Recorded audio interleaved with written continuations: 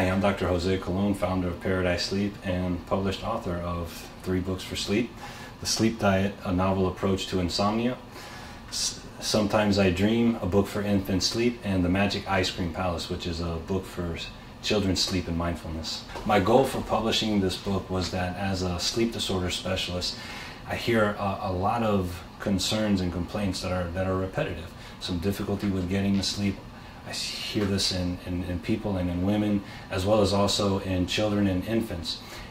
So I found myself helping a lot of people, but I saw that within my public health background that this is happening to a lot of people globally, and I wanted to help as many people as I could.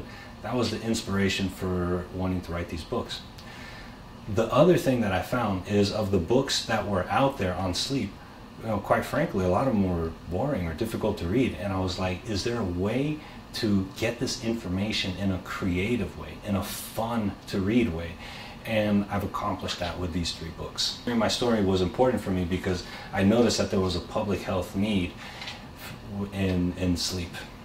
One thing that I learned about myself in being a published author is that I had some creativity in me that I wasn't even aware of it, and that's something that blossomed over time. Another thing that was very helpful is getting these books published has really helped me become a speaker, and not just speaker locally but on a national basis as well. One of the great things about writing this book is working with both of the kids. We actually saw the sketches and got to color them as we went together.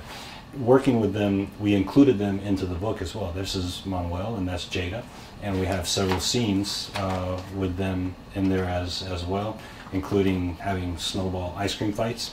It feels like their childhood is going to live forever as we've been able to capture it in these books. And then with Jada, we were able to incorporate her into the book as well, as she's the little sushi baby there. And the sushi. That's right.